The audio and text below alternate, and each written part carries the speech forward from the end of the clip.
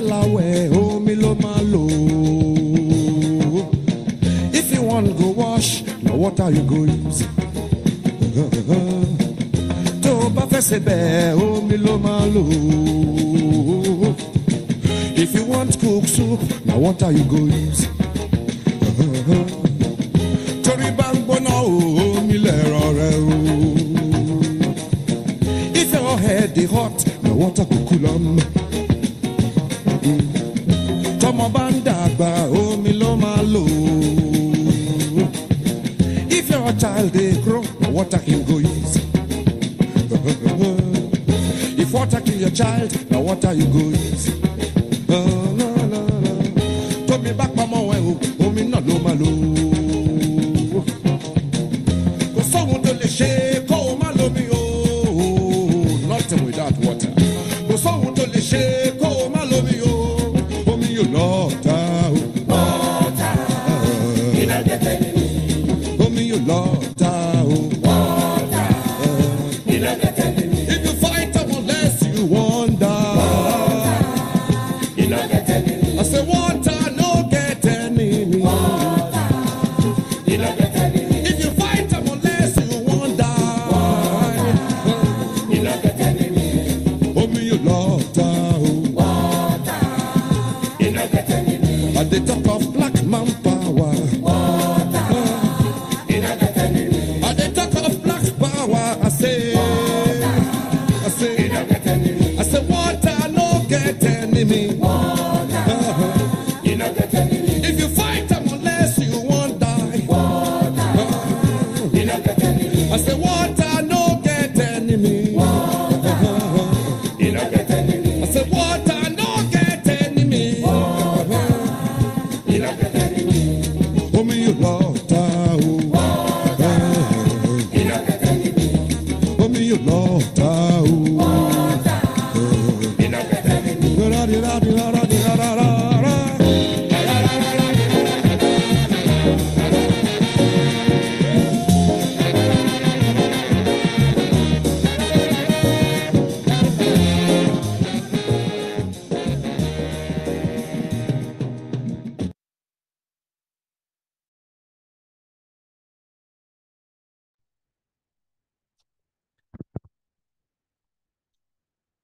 Good day, everyone. Good day. It's morning. Actually, it's afternoon. It's afternoon here in New York. It could be morning, afternoon, or evening, wherever you are. Thank you. Thank you so much for joining this Black Alliance for Peace webinar, which introduces the International Month of Action Against AFRICOM, the U.S. Africa Command. We have a great roster of speakers, an international group who will speak to this year's theme, from Niger to Haiti to Cop City, defeat the war against African people. Before I go on, you will notice we have interpretation and we have instructions have been given and will be given in the chat. Please look at the bottom of your screen and choose your language, French, English, or Creole. And everyone, please do that now and you'll be able to follow with no problem. Thanks. But now back to our program. This is our 4th International Month of Action, and we will have an introduction from Yolian Ogbu. Yolian Ogbu is an Eritrean organizer and student based in New York City, and she serves as the Black Alliance for Peace U.S. Out of Africa Network Coordinator. Thank you, Yolian. Thank you, Margaret, for that introduction. And thank you all for hopping on and spending time today on this Sunday to discuss and listen and hear about what's going on across the world. Because what we know and why I think everyone is here today is because it's very clear that a war is being waged against African people all across the continent and the diaspora. We are launching this International Month of Action Against AFRICOM, but quite honestly, just against the militarization and terrorizing of African people, as African people are continuing to resist. So we're going to hear from several amazing speakers, whether that's folks here at home kind of facing the terrorization and militarization, increased militarization of African people, from folks in Haiti actually also resisting militarization, resisting intervention, from folks representing the Black misleadership class, as well as folks all across the Sahel, what is happening in Niger, Burkina Faso, Mali. I think it's really important that you are all here today to better contextualize what's going on and why all of these conflicts and crises really are interconnected and interdependent, and what we can all do about it, whether it's the climate crisis or many other forms of conflict and political movements happening in response to it. So thank you all for hopping on today and spending some time learning more about what it is that is going on across the world as an African, but also to know how you can continue to get involved. This is a very, very important month of action. So I hope everyone tunes in also to make sure that you continue to follow BAP and take part in some of the actions going on the rest of this month. So I will take it back to Margaret. And thank you so much, Yolian. And I see that folks are already doing this, so please go to the chat, tell us where you are, and say hello to the many people who have joined us today. And we will have a question and answer session. Please put your questions in Q&A, not in the chat. Please put them in Q&A. And so that can be orderly once we begin after all our panelists have spoken. And a reminder to keep our panelists and hosts to keep cameras off and to be muted unless you're speaking. So let's begin with our very first speaker. Fatou Balora is a member of the Thomas Sankara Center for African Liberation and Unity in Burkina Faso. She's also a member of the All African People's Revolutionary Party, the AAPRP. Thank you so much, Fatou. Please go ahead.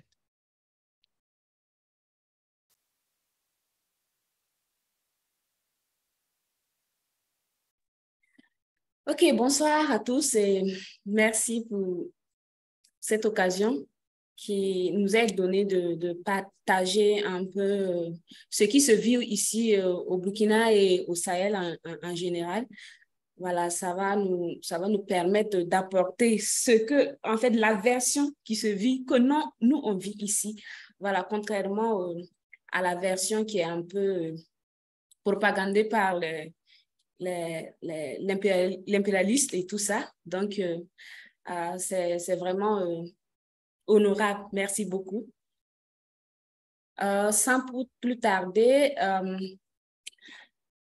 je vais un peu aborder l'histoire, comment on appelle ça, de ces coups d'État, de ces dernières années dans le Sahel, surtout particulièrement au Burkina, parce qu'il faut, avant de parler de est-ce que ces coups d'État sont bénéfiques pour l'évolution du Sahel et de l'Afrique en général, il faut d'abord connaître le contexte, voilà, le contexte de ces coups d'État et tout ça. Donc, je vais parler d'abord du Burkina Faso. Vous savez, le Burkina Faso est un pays qui a je dirais, qui a été pendant 27 ans sous une dictature masquée en démocratie, avec le règne du président Blaise Compaoré, 27 ans de règne. Disons, on peut clairement et aisément le dire, Blaise Compaoré, le régime Compaoré, c'était un régime, on peut le dire, disons, de valets locaux, comme on a l'habitude de le dire. Donc, 27 ans de dictature, 27 ans de règne oppressif. Et la population burkinabé en 2014 a décidé de prendre son destin à main, d'où le soulèvement populaire qui a cherché le président de Blaise Compaoré du pouvoir. Et après ça, après ce soulèvement, on a mis en place une transition dirigée par, comment on appelle ça, par des civils. voilà, par les civils, mais cette transition s'est vue, disons, interrompue par une tentative de coup d'État du général Gilbert Diendéré, bras droit du président Blaise Compaoré. Et la population s'est une fois levée pour dire non, on n'est pas d'accord, on ne veut pas de ce coup d'État. Et voilà, ils sont sortis dans la rue et ils ont bloqué le coup d'État et ce n'est pas passé. Du coup, on est revenu à la transition et on a fait des élections en 2015 qui a conduit au pouvoir, comment on appelle ça, le président Roch-Marc-Christian Kaboré, voilà, qui a fait ses 5 ans de mandat et qui a été encore reconduit durant les 5 ans pour 5 autres années. Maintenant, il faut dire que tout au long après cette tentative de coup d'État pour réinstaller les valeurs locaux de l'impérialisme et qui n'a pas fonctionné, il faut dire que l'impérialisme a trouvé d'autres moyens de déstabiliser notre pays à travers le terrorisme, parce qu'on a subi notre première attaque en 2016, voilà, en 2016 et jusqu'à là, de 2016 jusqu'à 2023, on subit des flots d'attaques terroristes.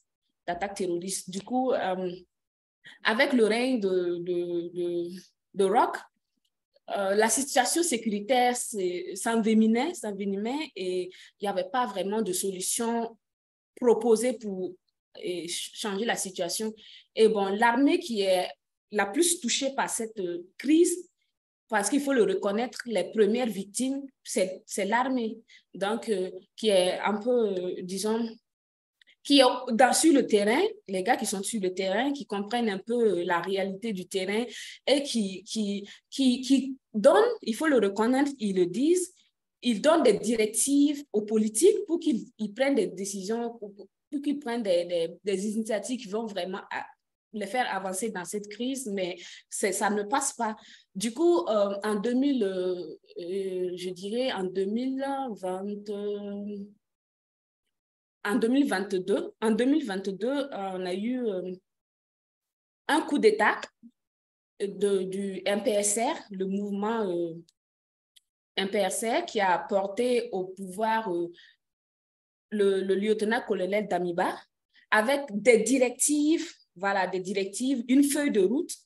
Et une fois au pouvoir, le lieutenant-colonel Damiba s'est détourné de cette directive et comment dirais-je, et ça a poussé, du coup, ça a poussé le MPSR, c'est le même mouvement qui a mené qui a porté le colonel Damiba au pouvoir, c'est le même mouvement qui a renversé le colonel pour remettre en place le capitaine Ibrahim Traoré. Et jusqu'à là, on est avec, comment on appelle ça, le pouvoir d'Ibrahim Traoré. Donc, ce qu'il faut noter dans cette situation, c'est que, contrairement à ce que l'opinion pense, l'opinion internationale pense, en fait, ce coup d'État, ces prises de pouvoir ont été saluées par la population burkinabé, en particulier, et par la population sahélienne en général, parce que c'est d'une façon, c'est comme si c'était des voies, des solutions proposées pour sortir de cette crise qui fatigue trop la population. Voilà, si la population la population se fiche complètement de comment est-ce que telle personne vient au pouvoir du moment que cette personne règle les problèmes de la population. Du coup, que ce soit par coup d'État ou par élection, si la personne idéale qui va vraiment se mettre dans la peau de la population, régler les problèmes de la population, et même si elle vient par, je ne sais pas, on peut dire par un tsunami, ça, ce n'est pas un problème. Il faut simplement qu'il soit là et qu'il réponde aux attentes de la population. Du coup, actuellement, il faut dire que la population du Burkina, comme la population du Niger et comme la population du Mali, sont derrière leurs dirigeants actuels parce que ces dirigeants actuels répondent aux attentes de la population. Voilà, du coup, depuis quelques années, on assiste à à ce sentiment d'anti, comme les gens le disent, anti-français, sentiment anti-français, sentiment anti-américain, sentiment anti-européen et tout ça. Non, mais en fait, il faut clarifier que les gens, la population n'a pas une haine française, n'a pas un sentiment anti-français ou anti-européen ou anti-américain. La population plutôt a une haine ou bien un sentiment anti-politique française, anti-politique européenne, anti-politique américaine. Voilà, en bref, anti-politique impérialiste. Du coup, comme on le dit, le coup d'État, ici, c'est salué et, bon, pas les coups d'État en général, parce qu'on a vu que la population s'est levée contre le coup d'État en 2014 du général, mais il faut reconnaître que ces derniers coups d'État, la population a salué parce que ces dirigeants rentrent dans les codes je dirais, de la population, répondre aux attentes de la population et tout. Pour souligner, concernant la question de l'armée française et la question de l'armée américaine, et en tout cas la question de l'armée étrangère sur le territoire, sur le Sahel, territoire sahélien, c'est illogique, voilà, on peut le dire, c'est illogique et c'est illégitime qu'un pays soit là et que, en fait, un pays installe sa base militaire dans un autre pays avec tout ce qui va avec. On peut dire que c'est illégitime. Du coup, avec l'option, je dirais, avec la question, leur justification de nous aider dans la lutte contre le terrorisme, il faut reconnaître que c'est pas justifié parce que c'est pas normal, c'est pas justifiable que au Burkina, par exemple, il y a une base militaire française et que jusqu'à là, on n'a pas, comment on appelle ça, on n'avance pas en matière de lutte, on n'a pas de résultats. Vraiment, on n'a pas de résultats. S'ils sont là avec leur artillerie lourde, leur formation et tout ça, mais on n'avance pas, on n'a pas de résultats sur le terrain. Et du coup, aussi, on s'inquiète, on se demande, en fait, comment, par exemple, ces terroristes sont, disons, sont armés, sont formés, vu que, par exemple, au Burkina, il n'y a pas d'usine de fabrication d'armes. Au Mali, il n'y a pas d'usine de fabrication d'armes. Au Niger, il n'y a pas d'usine de fabrication d'armes. Alors, ces terroristes comment ils sont armés, comment ils arrivent à se procurer de ces armements lourds, comment ils sont formés en stratégie de guerre, parce qu'il faut le reconnaître, ce n'est pas juste des gens qui sortent et qui tirent au hasard, c'est des gens qui sont expérimentés en stratégie de guerre. Comment ces terroristes arrivent à avoir toutes ces expériences, toute cette formation et tout cet armement? Donc, du coup, la population s'interroge, les dirigeants s'interrogent parce que vu qu'on n'a pas vraiment une clarté vraiment de la gestion de la présence de ces armées étrangères sur notre territoire. Ça veut dire que leurs opérations sont secrètes et leur base, bon, disons qu'ils ont des informations secrètes, comment on appelle ça, un peu renfermées, et du coup, on ne sait pas comment ça fonctionne. Du coup, on les a dit, on a analysé, c'est pas une question de haine, c'est pas une question de truc. On a analysé, ça nous arrange pas. Ils sont sur le terrain, ils sont venus pour nous soutenir, pour nous aider dans la guerre, comme ils le disent. Mais leur présence sur le terrain, ça ne nous arrange pas. On ne voit pas de résultats. Du coup, on les a juste demandé de se retirer parce que nous, quand on sera seul, on sera vraiment le nœud du problème, on sera vraiment so sorry, le cœur du problème. Et Fatou should be wrapping up. She should be wrapping up. Thank you.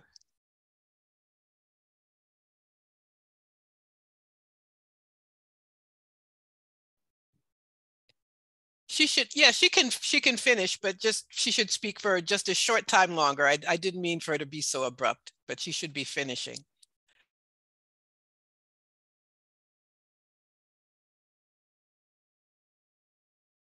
Ah, d'accord. Comme je l'ai dit, on les a juste demandé tout simplement de se retirer et de nous laisser gérer nos problèmes internes, de nous laisser gérer nos problèmes de façon interne et de façon réfléchie et tout. Il faut reconnaître aussi que le Mali et le Niger et le Burkina sont actuellement en alliance sur cette question de sécurité-là. Ils sont en alliance, ils ont signé une alliance qui va les permettre d'affronter cette question de crise en tant qu'une coalition, en tant qu'un début de fusion, je peux le dire. Thank you. Thank you so much, Fatou. I will, oops, let me turn on my camera. Thank you so much, Fatou. Thank you so much for your remarks. You got us off to a great start. Our next speaker is Karanja Gaçuça. He's a Washington, D.C. based Kenyan journalist working across Africa, Europe, and the US, covering African affairs. He pursued an MSc in New Media, Information, and Society at the London School of Economics, and he has a BA in Sociology from Middlesex University in London.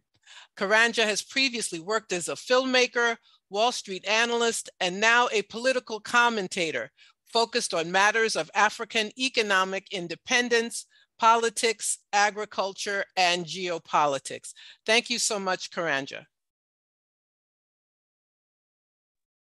Thank you so much, Margaret. Thank you, fellow panelists and the audience. Thank you so much for having me.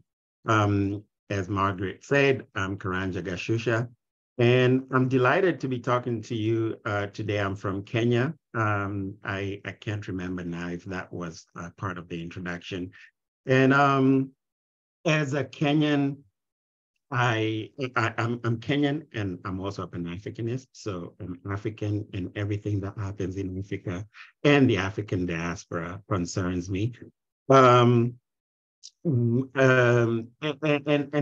currently, we're talking about the African diaspora. Of course, everybody, I think, at this point across the world and all Pan-Africanists have become aware of the so-called UN force, Kenya training police force that is meant to be sent to Haiti. And of course, it is hugely concerning because in my view, anything, first of all, coming from the UN, I question, it is suspect because the UN and all those organizations, all those so-called multilateral organizations that were formed at the height of colonialism in the 1940s, there's no way that you can tell me that the very same colonizers that were that formed these organizations, the UN, the IMF, and all these so-called aid organizations and NGOs,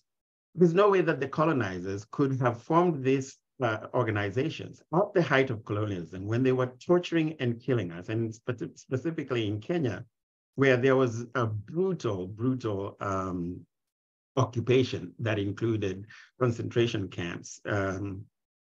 There's no way you can tell me that these same organizations are somehow now working for us. They were formed at the height of colonialism for the sole purpose of being the PR arm of imperialism. So there's nothing good that can come from them. They continue to function very effectively as the PR arm of imperialism. They continue to function in a way that lulls us into this false sense of comfort that these organizations are somehow working multilaterally for the whole planet. The other thing that is of great concern is that when we see that this agreement supposedly between Kenya and Haiti I haven't seen a single Haitian diplomat or president or politician, even during the meetings to seal this so-called deal. What I have seen is Secretary Blinken. I have seen Lloyd Austin, the Secretary of Defense in the United States. And so it's very, very difficult to understand what how this can be something that is being requested by the Haitian people or that can be of benefit to the Haitian people. So I will tell you what my view of this is, because this is something that imperialism has already been working on and has tried, and it is a tried and tested additional method of divide and rule, divide and conquer. Because what we see is that in the Congo, for example, where we had Kenyan troops and other East African troops, as well as in Somalia, the result of that has been the resentments raised in the populations that are essentially occupied by these forces. AFRICOM sends forces across African forces across the African continent, supposedly so-called, to bring peace. And what we have seen is that the United States has become imperialism has become extremely adept at outsourcing everything from slavery, which is what I believe Western corporations are doing in Africa and in the African diaspora, to now occupation. They have learned that they can outsource occupation to Africans, to people that look like the occupied people. And of course, that is extremely destructive and damaging. And all it does is create feelings of enmity and division between us Black people. So it is directly contrary to Pan-Africanism, and Kenya has no business doing this. By the way, I forgot to mention, I'm sorry, I heard some interruption. Was that 1 minute? No, please go ahead. Apologies. Yes, so I come at this as a member of Africa United, and I should say that as a member of Africa United, which is a Pan-African movement, which was formed specifically to fight these issues of imperialism across not just the African continent, but the whole entire African diaspora. And so we are very focused on this. Africa United was formed is a group of people that have come together relatively recently when after the military takeover that overthrew the illegal French system of government in Niger came about. And so we came together specifically to stand up and say that there must be no war in Niger, to demand that there is no war in Niger, to demand the extraction of the French occupation force, as well as the extraction of all foreign forces. By the way, what people are not aware of is that Italy, so don't fall for those sort of claims by Giorgia Meloni of Italy that somehow Italy is better than France, because Italy also has bases in Niger. Germany, a country that isn't even allowed technically to have an army, so has forces in Niger, as well as there are so many other European countries, including the Danes, people that you might not even think of, you don't even think of as having armies. That have bases in the Sahel, including the Danes, the Germans, and the Italians. What are they doing there? And so similarly, when we have this, so our work extends to all anti-imperialism. And so we are very concerned about this occupation of so-called African police in Haiti, because what we know is that it is not an African-led operation. It is a US-led operation of divide, conquer, and as I saw in one of the comments, arson, because imperialism is very good at creating arson, creating divide and rule. So the Kenyan police force have absolutely no business to go into Haiti. this is the thing that I always ask myself. Did William Ruto, the president of Kenya, does anyone on this planet really truly believe that William Ruto woke up one day and said to himself, you know what, let's see what we could do across the globe. The Kenyan police force cannot even handle the problems in Kenya. So we know that William Ruto did not wake up one day and decide that this was a good idea. We know that these are directions from Antony Blinken, from his boss, Joe Biden. And the sole purpose of this is divide and conquer. It is not to solve Haiti's problem.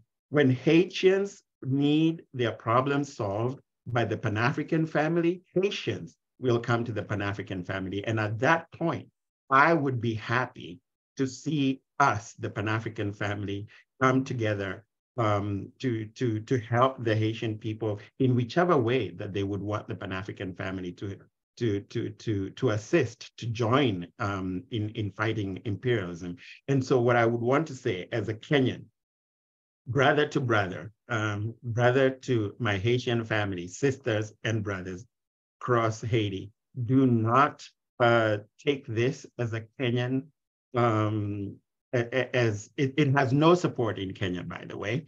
And what I hope is that because they are now trying to cloud it or dress it up as a UN operation, it will be required to go through a UN resolution, which I hope will be vetoed by those countries that have veto power.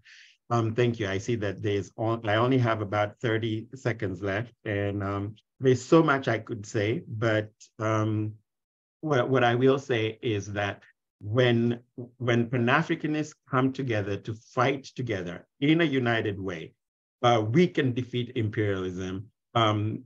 Kenya sending troops or police at the behest of Antony Blinken is not it.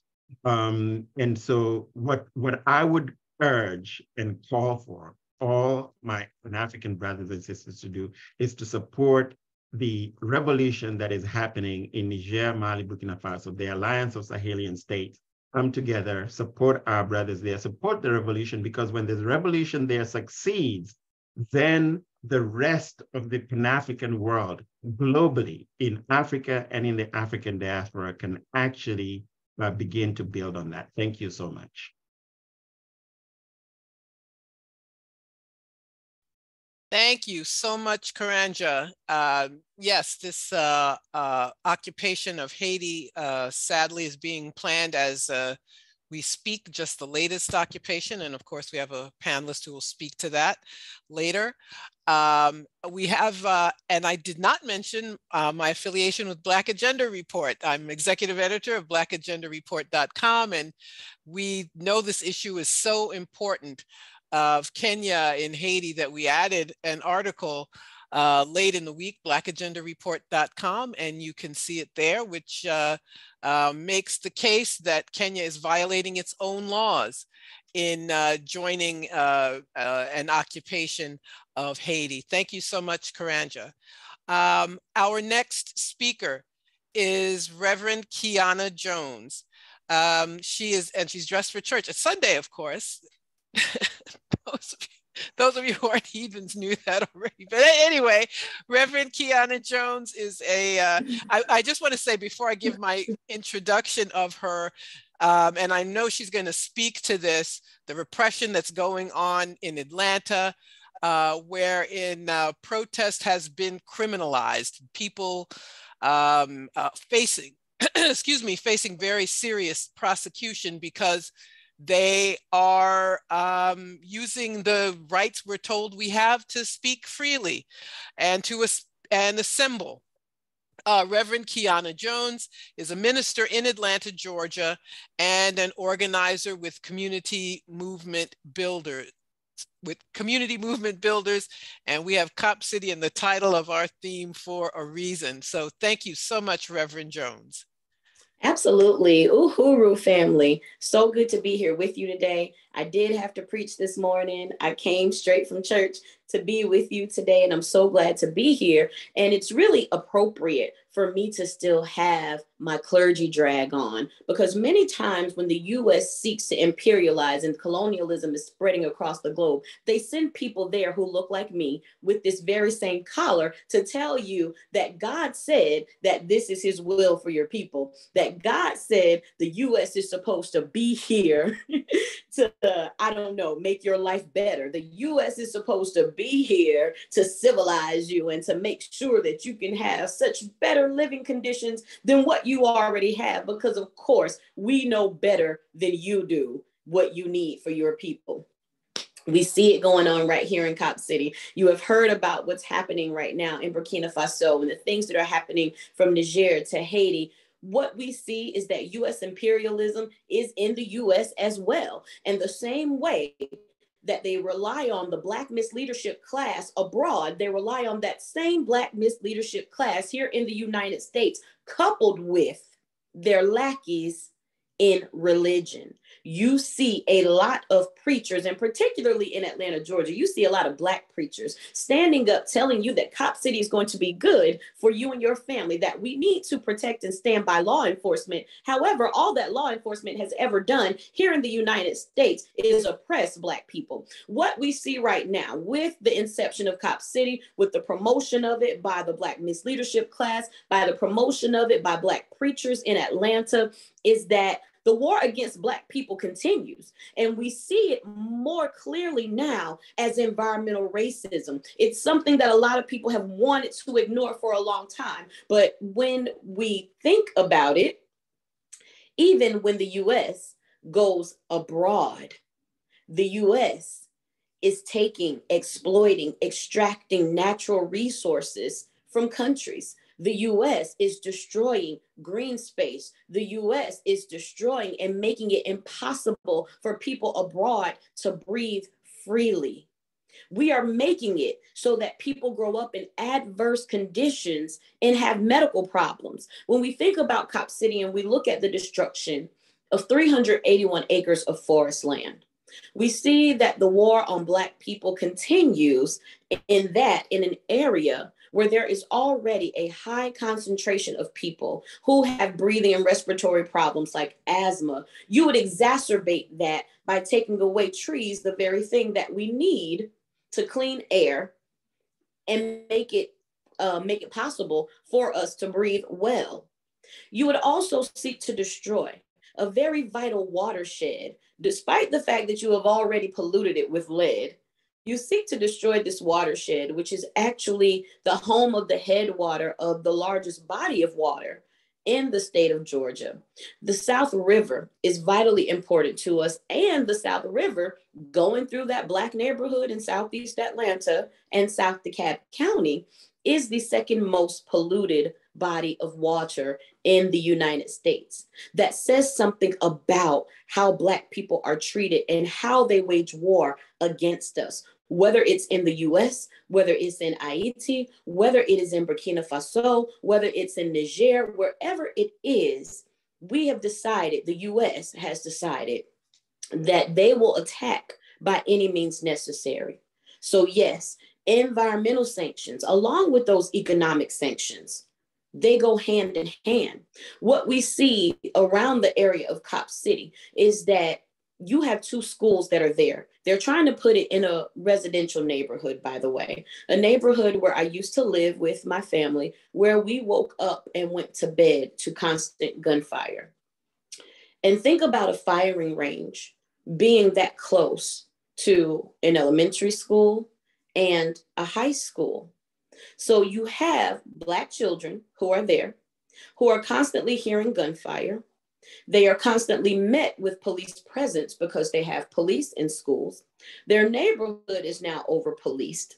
They are in a system of institutional education that causes them to be beholden to a system that criminalizes them from the time they step in the door.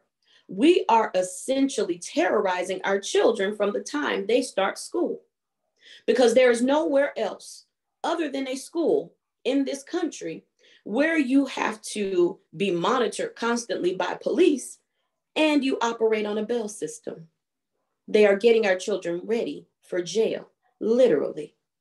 They do it in such subtle ways, but we cannot continue to ignore these instances of patriarchal violence that are inflicted upon us from the time we leave the womb.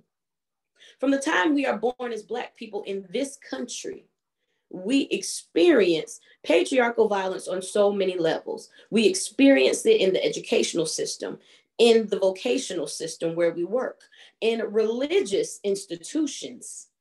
Religious institutions are some of the biggest creators of harm when it comes down to the patriarchal violence that we experience as Black people.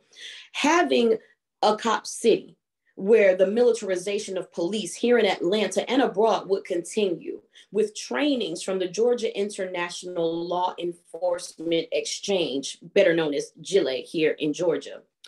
That militarized training would include training from militarized forces like the IDF, the Israeli Defense Force. We know about the Israelis. We know about the violence in Palestine that is inflicted upon innocent people as they simply pray. We have seen the murders of women and children just for praying in Palestine by the Israelis, and these are the same people who are training police forces here. So when we think about what this is doing, think about Israel, think about the UN, think about those other NGOs that were mentioned by Karanja and the explicit PR that they do without doing any tangible good. We see military bases all over this world by the US. The inception of AFRICOM is something that should have never come about.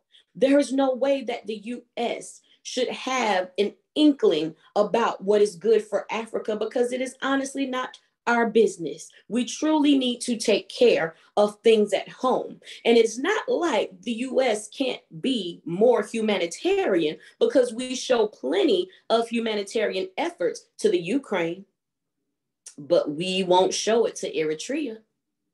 We won't make sure that people in that region can stop starving because of war, but we will allocate $24 billion to Ukraine without batting an eyelash.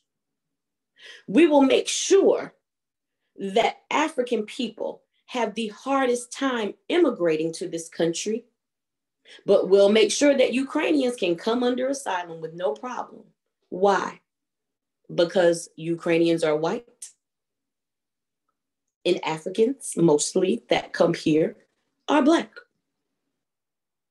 At the end of the day, it is the same racialized capitalism, colonialism, and imperialism that has dominated this US attitude of superiority.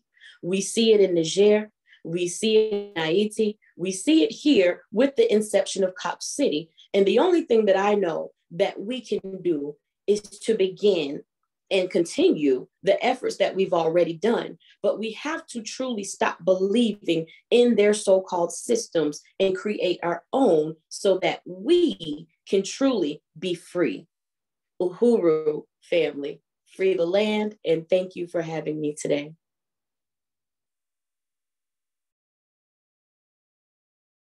Thank you so much, Reverend Keyanna Jones. That was just perfect. She made so many, of course, it would be a minister, right, who would know how to, in 10 minutes, tie together all of these issues. We are going to have a slight change. We have one of our speakers is having some issues connecting, so we're changing our order a bit. So our next speaker is going to be David Oxygene. He is a militant socialist from Fort National, Port-au-Prince, Haiti. He's the General Secretary of MOLEGHAF, the Movement for Liberty and Equality of Haitians for Fraternity. David Oxygene, thank you. Merci beaucoup pour me participer dans aucune chaîne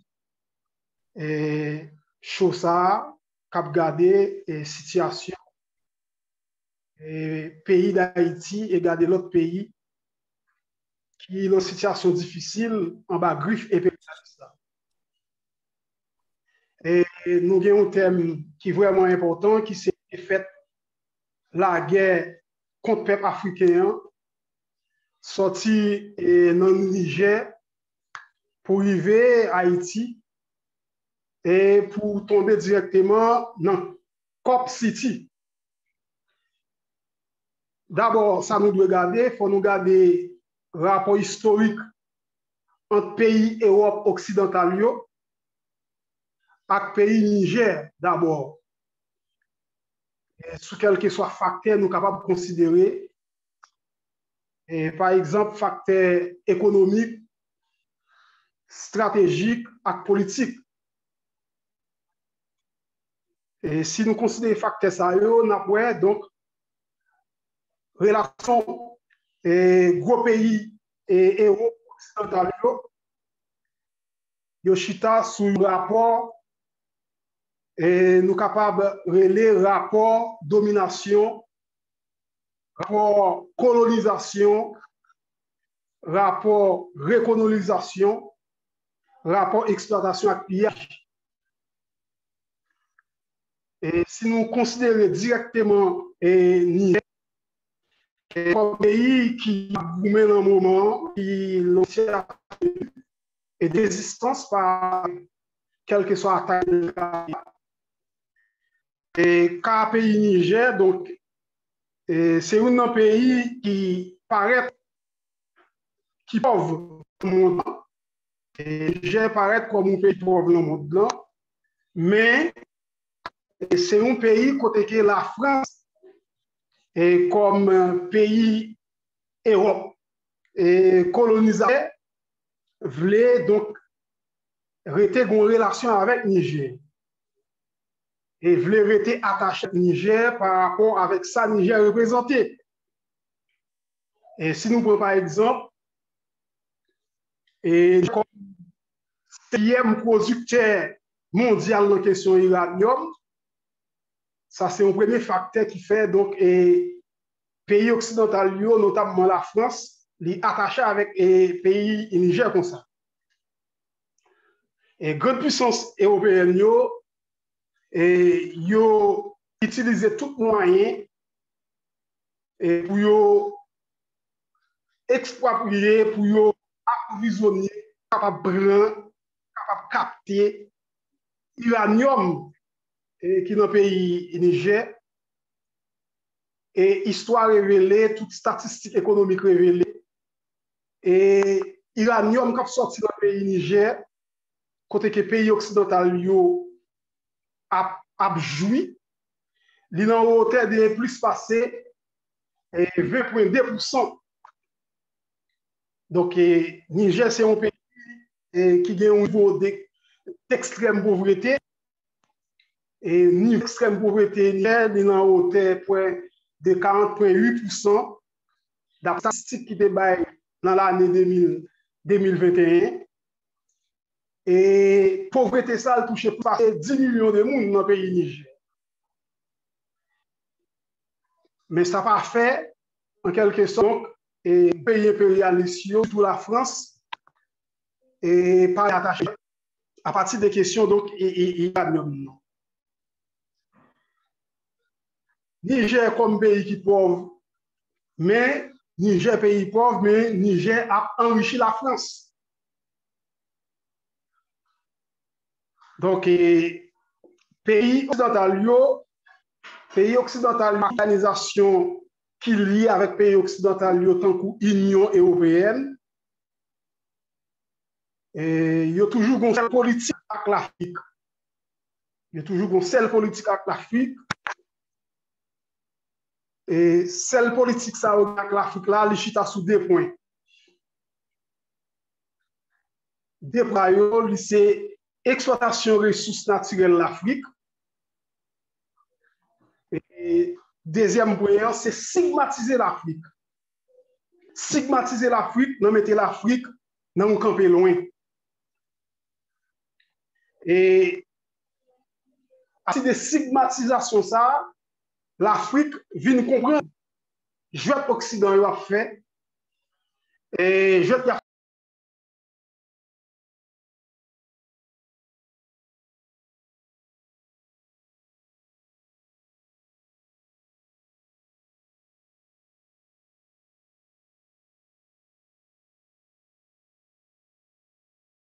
We're trying to, hi everybody. We know that the speaker was louder than the interpreter, so we're pausing this for a moment. Interpreter, can you, hold on everybody, just a moment. We're trying to fix this.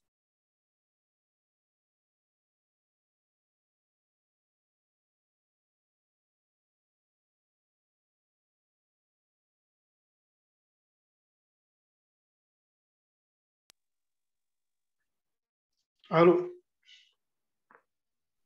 Interpreter, can you tell David to speak a little lower? We're going to try to do this a little simply. If he can just lower his volume a little. Of course, you need to hear him, but we need to hear you. Can you tell David that?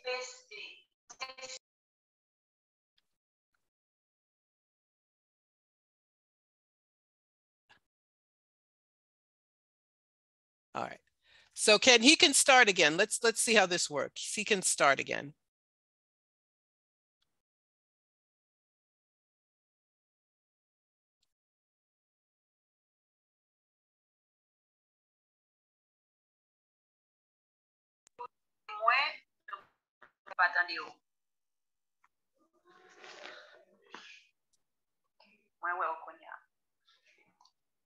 OK. Entendez-moi clair? Oui, entendez-vous, mais pas trop fort. OK.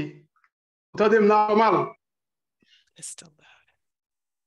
Oui, entendez-vous, mais on peut toujours petit genre fort, petit baisser volume. OK.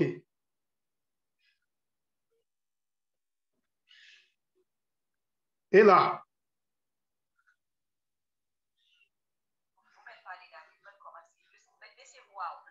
OK. Recommencer à zéro? Non, pas zéro, pas zéro. Et Jean nous t'a dit, et une façon qui paraît très claire, il y a une stigmatisation contre l'Afrique. Et stigmatisation ça permet à ce que l'Afrique vienne comprendre d'une façon très claire. Et l'Afrique vienne comprendre, donc, il y a un complot contre lui-même. Et il y a une bataille, un complot contre l'Afrique. Et laisse ça, l'Afrique même, il lance un combat. L'Afrique lance un combat. Okay. Et qui s'est commencé déjà. Combat ça a commencé déjà avec Burkina Faso.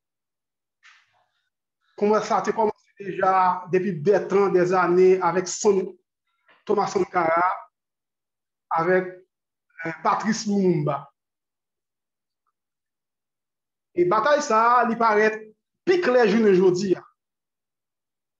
Dans un véritable combat anti-colonisation, anti-recolonisation, anti-raciste et anti-impérialiste. Et coup d'État dans le pays Niger, le sujet est passé, il remettait en question relation l'Afrique, relation avec la France, pays colonisateur. Ça, c'est un véritable combat qui commence aujourd'hui. Et dans la réalité, dans l'objectif, avec le général Abdouraham, fait compte et ancien président qui t'a bobo, qui t'a marché côte à côte avec la France, pays colonisateur qui c'est Mohamed Bazoum. Et peuple Niger, aujourd'hui,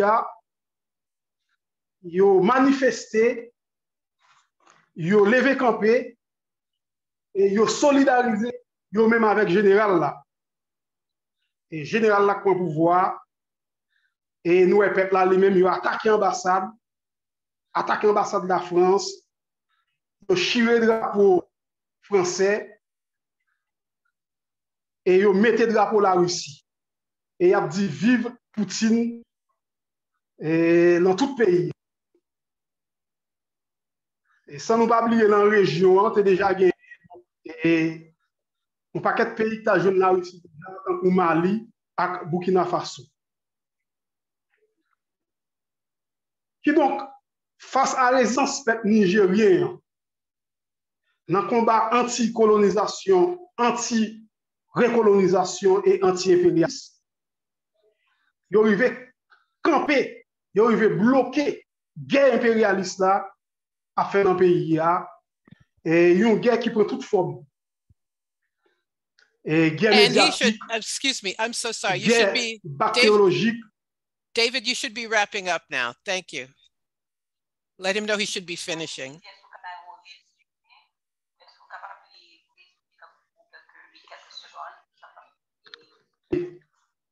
Et rapidement, donc, pour nous terminer, ça qui passé dans le pays Niger, impérialiste lui-même, lui fait bécaté, échoué, il vient occuper Haïti par trois moyens. Et sorti de l'occupation en 1915,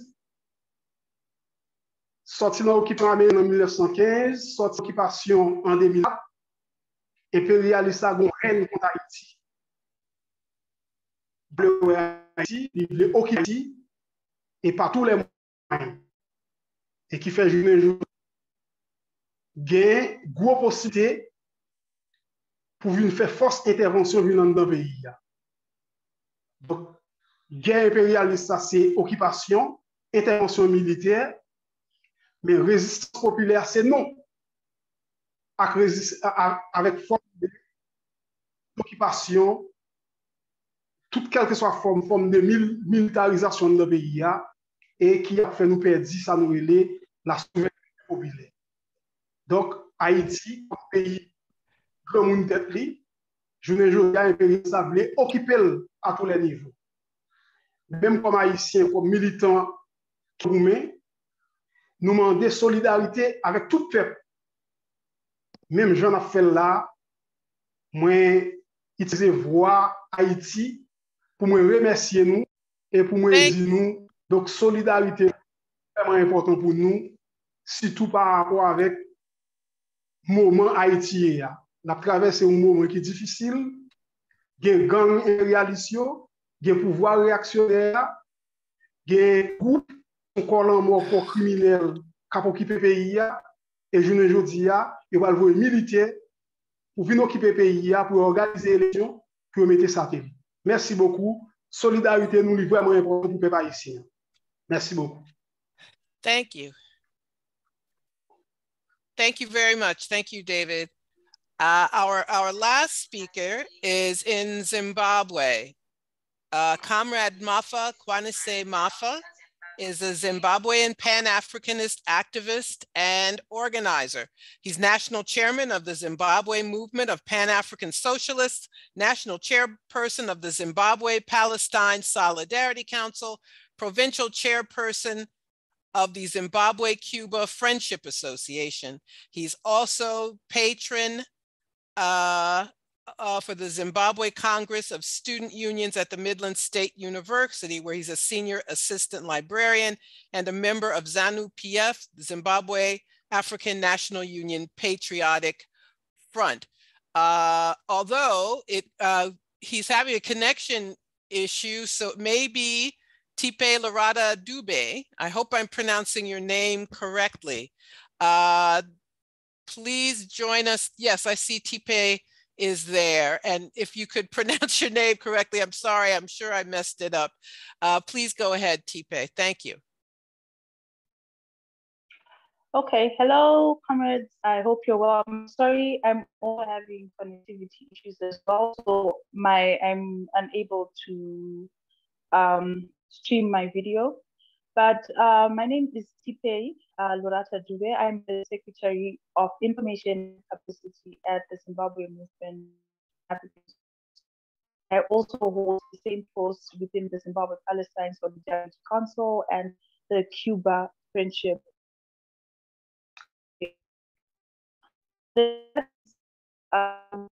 I recommend, I think most of from what I've listened to, from that the speakers, pretty much words out of my mouth. To add a little to the top, I would like to say that, as maybe in conclusion, that one of the main thing at the end of the day is that as Africans, we must unite. And the only way Africa can beat imperialism .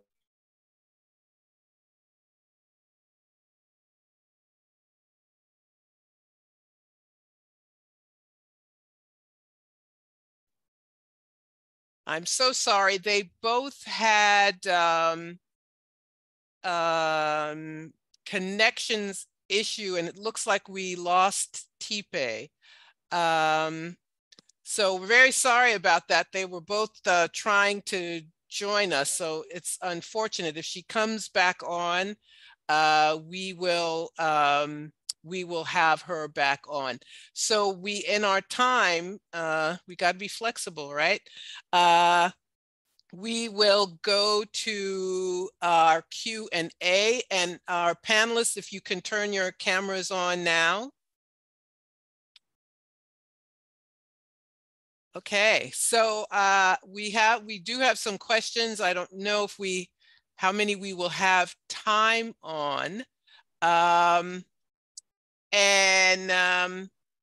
see. So I will take a look at this. Let's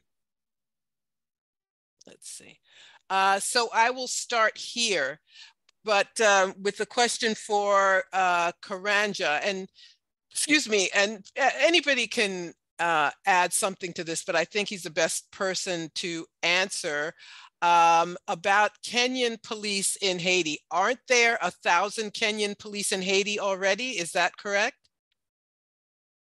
I do not believe that they're not there yet, because the UN resolution has not yet been passed. What there was they sent a few, it might have been a contingent of 10 police and government officials to do a so-called assessment and to meet Haitian authorities. But for the 1,000 actual police to be sent requires a UN resolution. I am confident, well, not so confident, but I'm hoping that it will not pass. And I'm counting on countries such as China and Russia to veto that, because it is not in the interest of Kenya. It is not in the interest of the Haitian people, as far as I know. If the Haitian people are not asking for it, I do not see what value or use it would be, other than creating more division and divide and conquer. I appreciate the awareness of the Haitian people, because they seem to be very clear that it's not the Kenyan people that are their enemy in this. They are very clear. The Haitian people have been on this rodeo, and so they're aware that this is an imperialist project. But regardless, it should not happen. Okay, thank you so much. And I have a question for Fatou. You touched on this in your remarks about the historical significance of the security alliance between Burkina Faso, Mali, and Niger, and their the significance of their alliance. Can you please speak to that briefly? Thank you.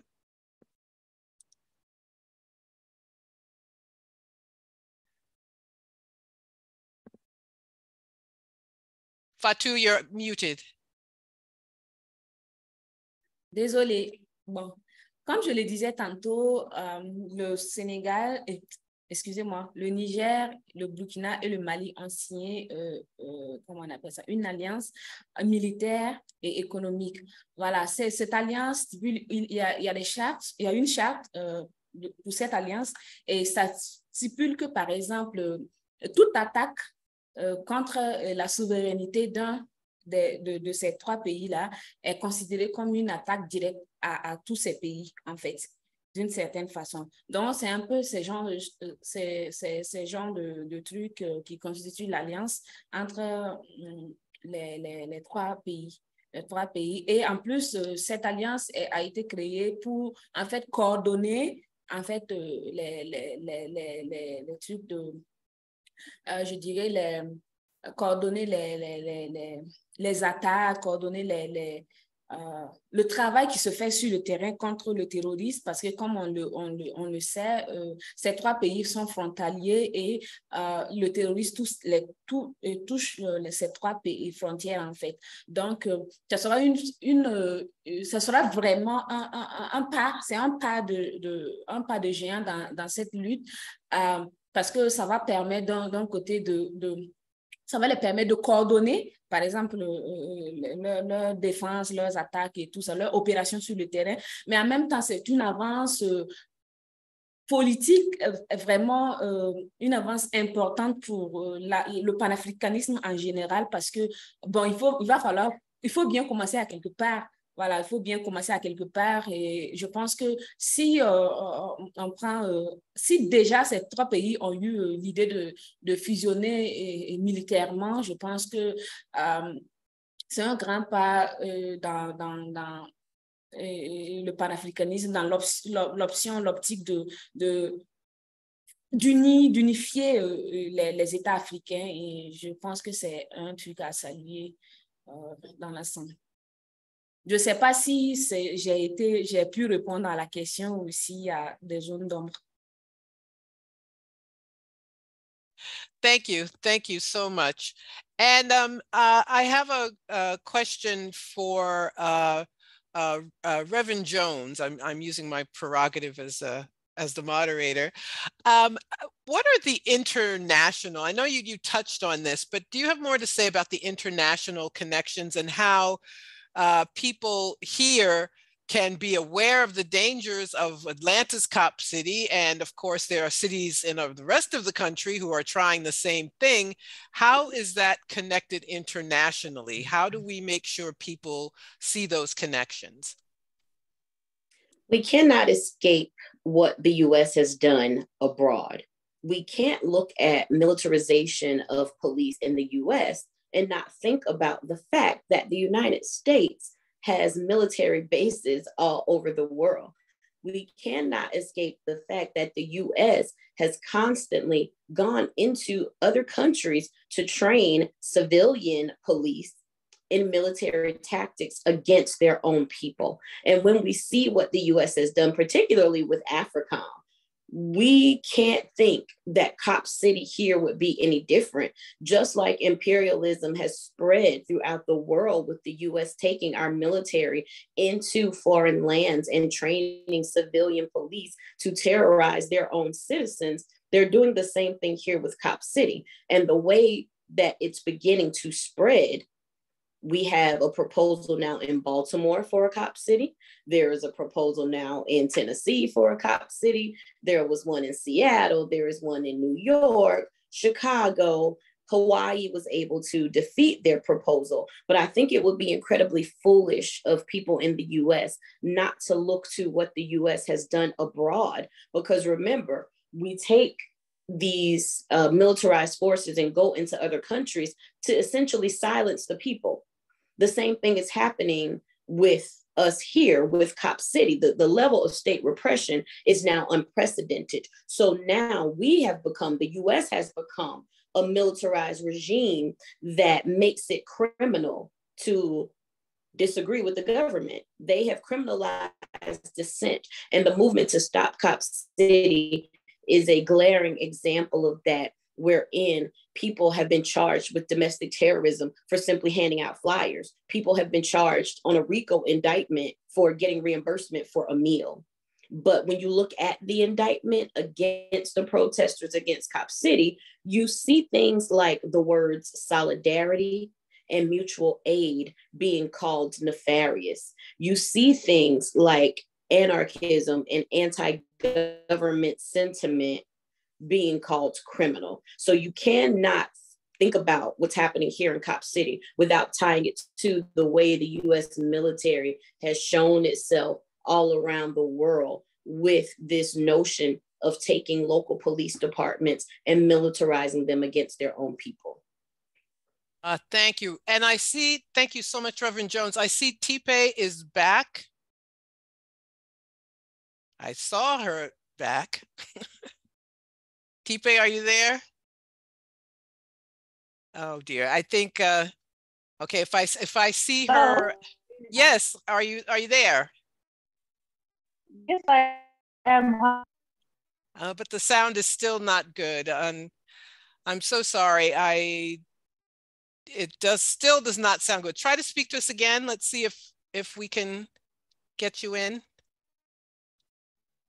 Hello, Tipe? Can you hear me? No, we don't. It's not going to work. I'm so sorry. We really wanted you or Comrade Mafa to speak, but it looks like the connection problem isn't going to work, and I'm very sorry about that. I thank you so much, but we're going to go on with our next question. I wanted to ask David Oxygene. I hope everything's okay with your channel now. What is it that you in Haiti would like from people at this time, as there is an impending another impending occupation of Haiti? Can you briefly tell us what that would be?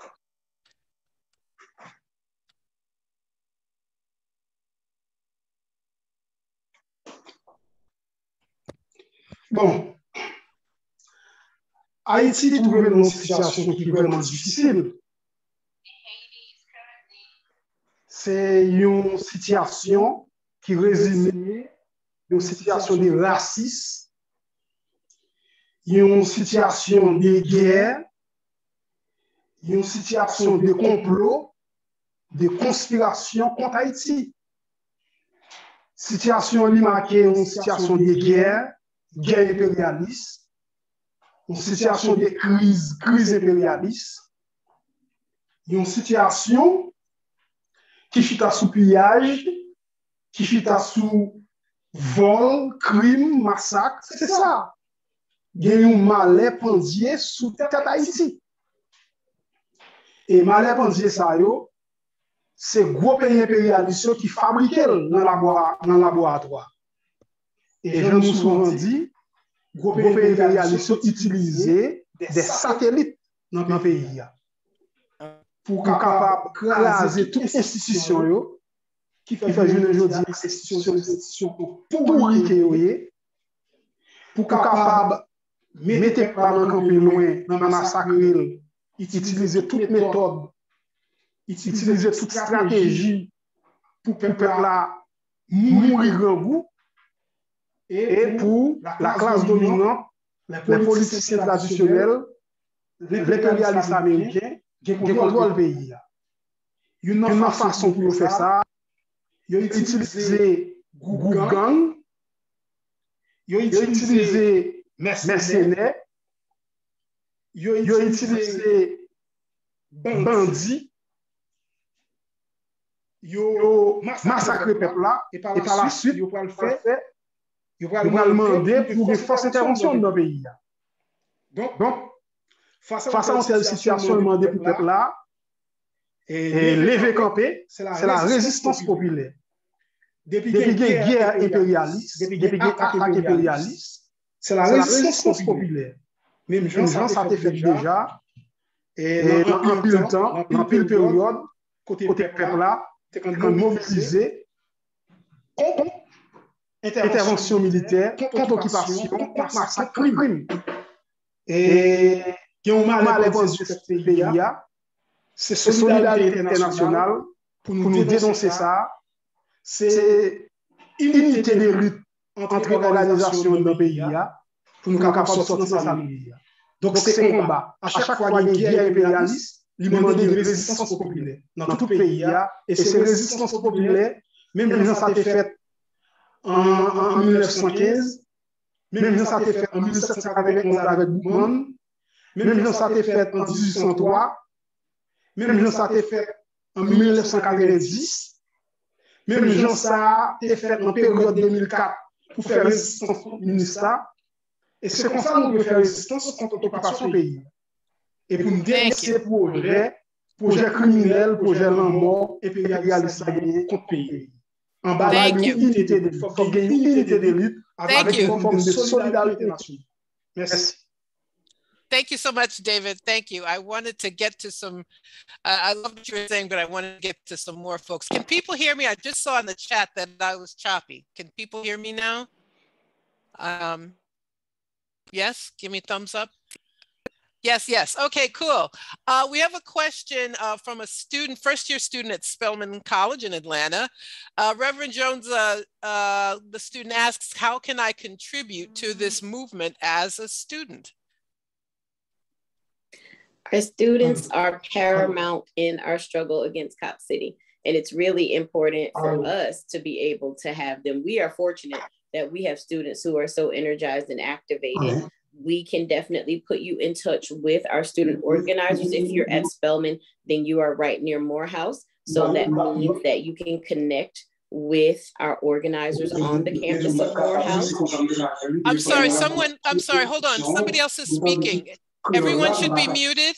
Everyone should be muted. Okay, cool. Go ahead, Reverend Jones. Go ahead. There are also some other students at Spelman who have been attending rallies and different actions. And if you attend any one of those rallies or actions, definitely connect with those student organizers, or I will put my email address into the chat. You can connect directly with me, have people connect directly with me, and I will put you in touch with those student organizers. But there is definitely room for students in this movement. We would not be moving without our students. Thank you. Thank you so much.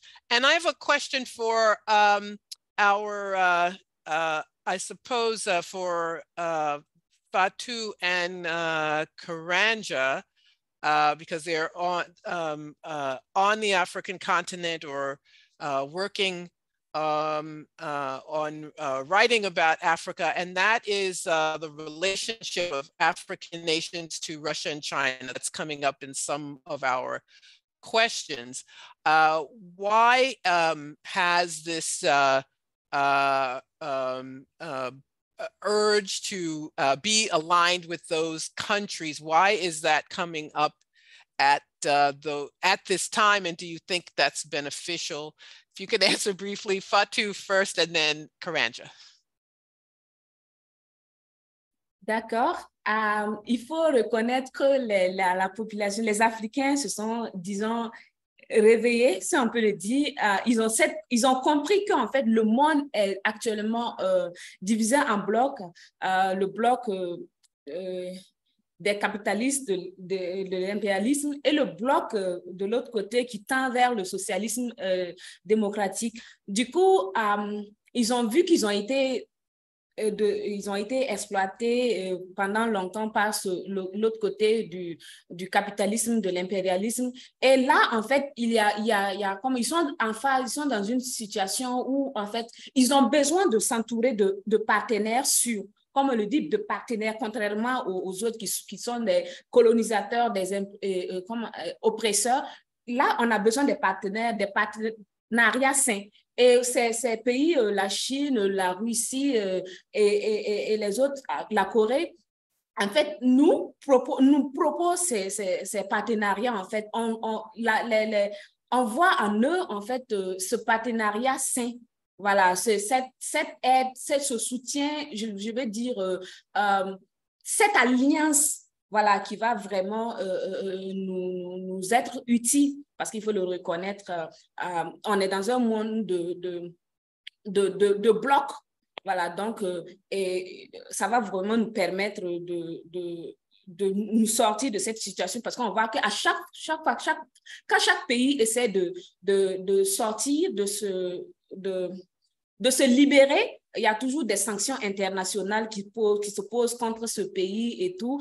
Et cette alliance, en réalité, ça va nous permettre, en tant que bloc, de survivre à ces sanctions et de pouvoir, comment on appelle ça, prendre notre envol et gérer les choses à notre manière et avec notre souveraineté.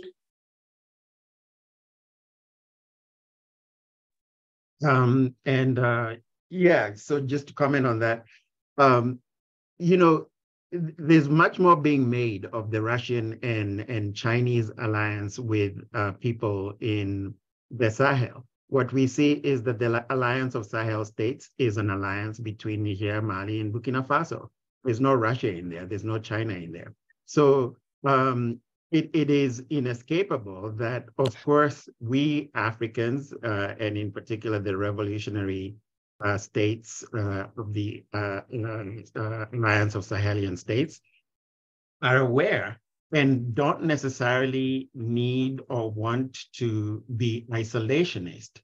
And so they do have to make partnerships with that work that are of mutual benefit. Who is offering or who can provide partnership that is mutually beneficial? We do know that it's not going to be imperialist. It's not going to be AFRICOM. It's not going to be the United States. It's not going to be France. It's not going to be the European Union.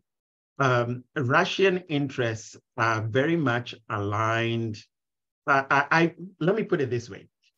The African interests can be far more aligned with Russian interests, because what we do know is that Russia is looking for partners as well.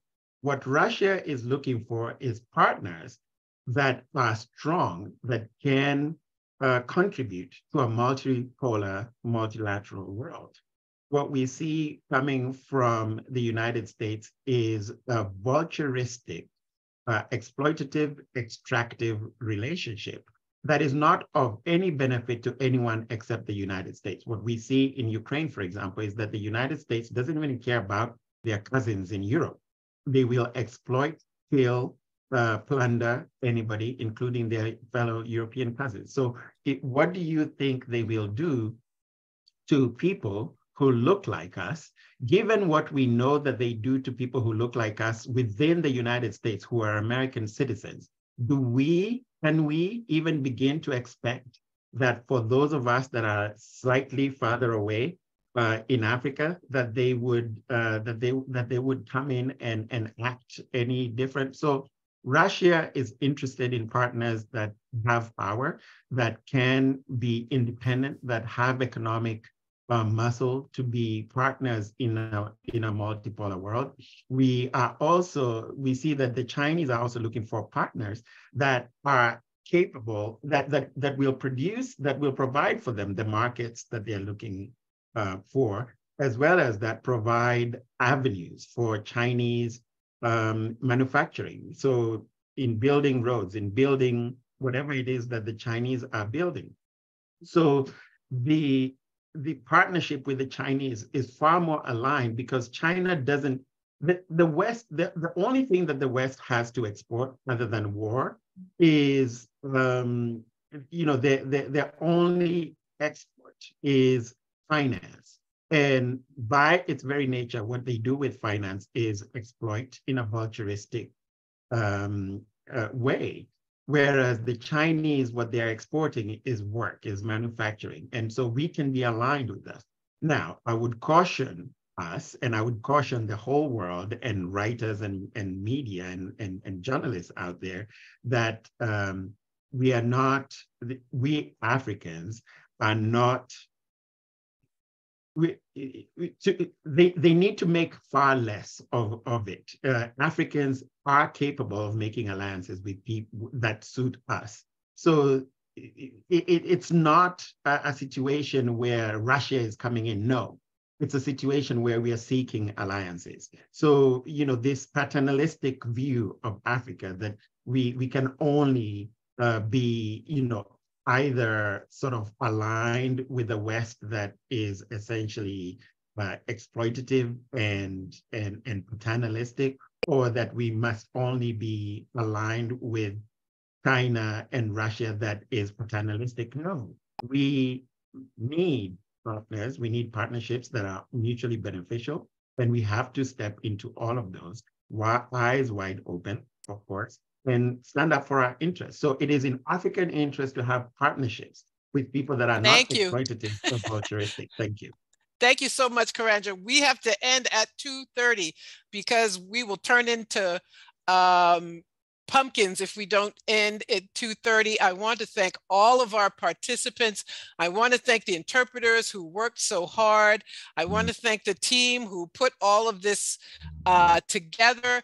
And if someone could put in the chat the link to the Shutdown AFRICOM webpage. There's so much you can do this month. This is just the beginning. The webinar are kicking off. Teach-ins, mass actions, information, resources. And so please go to that page and join us. Thank you. Just got the link up there in our work to shut down AFRICOM. No compromise, no retreat. Thank you all.